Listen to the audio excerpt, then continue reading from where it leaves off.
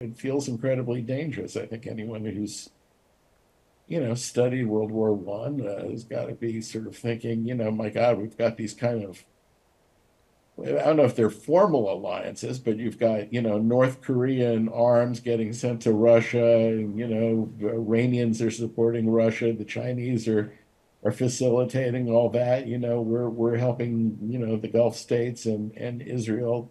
There are a lot of alliances here, and I use the word, you know, in its broadest sense.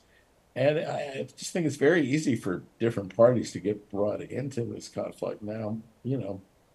So far that hasn't happened, but it remains worrisome.